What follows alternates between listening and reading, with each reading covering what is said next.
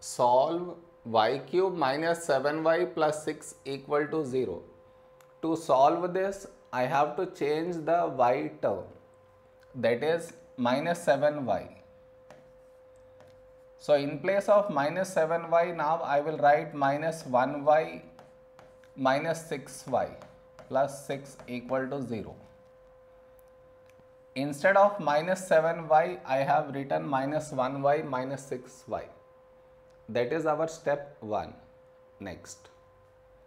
Now from these two terms, what can be taken out common is y. So here I get y square.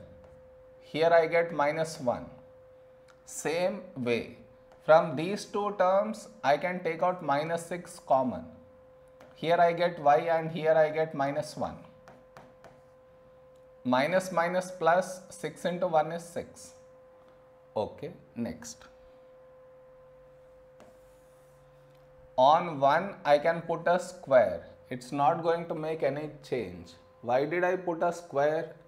So that I can make use of the formula a square minus b square, which is a minus b, a plus b. In place of a, you have y. In place of b, it is 1. So this simplifies to y minus 1 and y plus 1 minus 6 times y minus 1 equal to 0. Now, from this entire equation, what can be taken out common is y minus 1. So here I get y times y plus 1 and here minus 6 equal to 0. Now open up the bracket in this way. Y into y is y square plus y into 1 is y minus 6 equal to 0. Now, this is a quadratic. So I will factorize this quadratic here.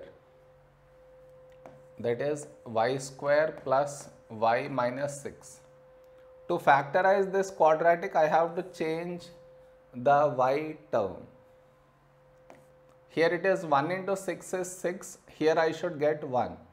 So 3 into 2 is 6, 3 minus 2 is 1. So in place of 1y, I will write plus 3y minus 2y minus 6. Clear? In place of 1y, I have written 3y minus 2y. Next. What can you take out common in these two is y. So here you get y and here you get 3. Here you got y plus 3, so here also you should get y plus 3. From this, y has gone inside means outside you get minus 2.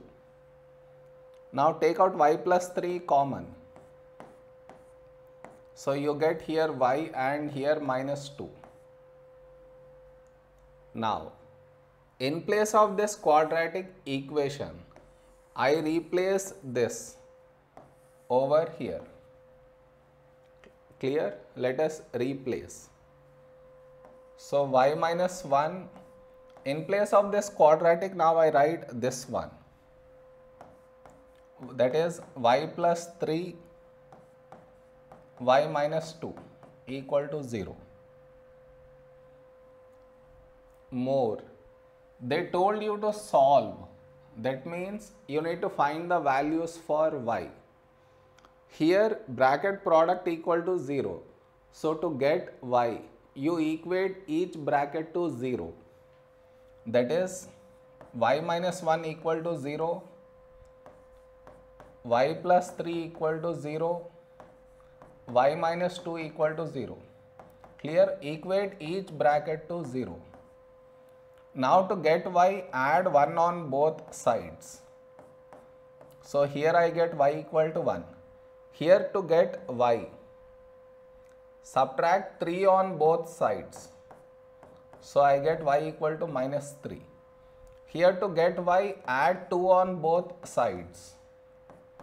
So I get y equal to 2. These are the values for y and this is our answer. Am I clear?